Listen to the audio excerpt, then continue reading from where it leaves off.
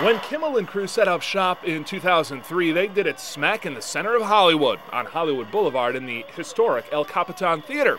Easier to draw celebrity guests when you're right in their backyard. Another way to draw them in, make each night a party, both on-screen and off.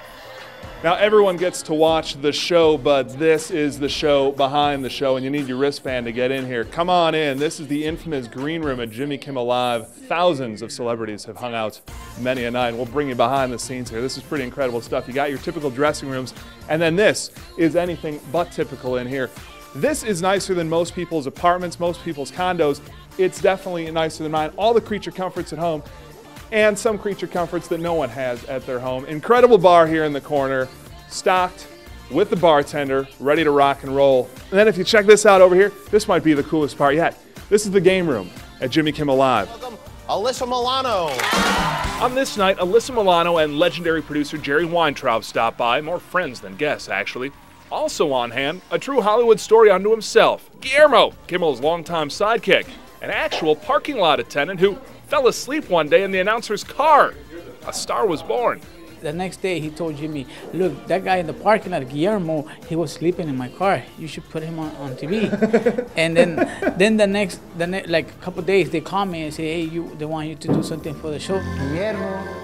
He did a couple bits at first, and what do you know? It worked. That time I had 2 full-time jobs and a part-time in the weekend. So when I, start working for the show and everything, they told me just want you to be full-time for the show. I say, okay, thank God for me, okay. Now Guillermo's a celeb unto himself. Favorite person you've gotten a chance to meet? Oh, my favorite person? Oh, it was Matt Damon. Yeah, I never thought I was gonna be working with him, and oh my God, he's a very nice guy. I love him. He's very nice. Answer me.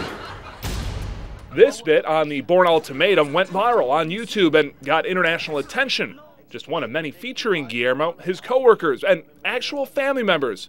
All one big, happy, semi-famous family together. What's it like to work here at Jimmy Kimmel Live? Oh, it's nice because everybody treats you like a family. Jimmy Kimmel is like, he's very nice. He's very loyal to his friend and his family. In Hollywood, Jason Fechner, WQAD, Quad Cities, News 8.